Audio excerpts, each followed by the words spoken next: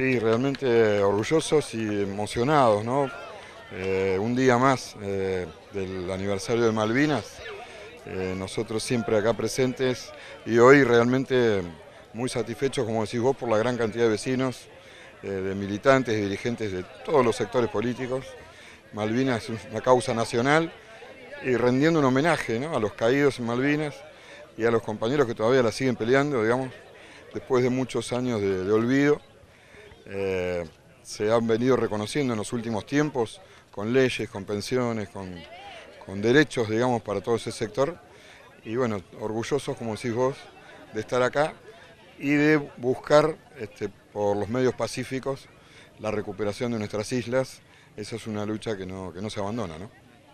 Y hablando de recuperación, también ustedes sabemos están trabajando intensamente, haciendo gestiones, tratando de lograr que el servicio de tren vuelva a la estación Quequén.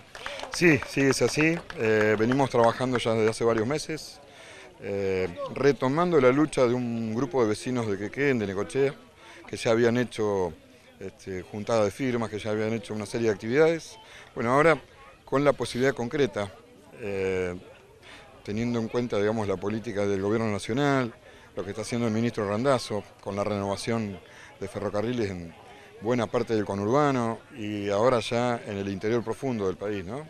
El tren a Mar del Plata, todo nuevo, vías nuevas, estaciones, el tema de Rosario que ya se está inaugurando en estos días, el tren nuevo también. Entonces, ¿por qué no soñar con la vuelta al tren a nuestro distrito? En principio, como decís vos, a Necochea, y posteriormente también en principio, perdón, a Quequén, y posteriormente también a Necochea, para lo cual necesitaríamos volver a reconstruir el puente ferroviario, ¿no? Fundamental. ¿Hay gestiones avanzadas en ese aspecto? ¿Alguna novedad de últimos días? Sí, estuvimos este miércoles pasado con el ministro en el Congreso, se expuso el proyecto de estatización de ferrocarriles que ya tiene dictamen del plenario de comisiones. Le pedimos una audiencia, ya nos derivó con el secretario privado de él, así que esperamos que entre 10 y 15 días podamos reunirnos con él, con el equipo, llevarles la propuesta que tenemos y las más de 5.000 firmas que ya hemos juntado en el distrito, ¿no?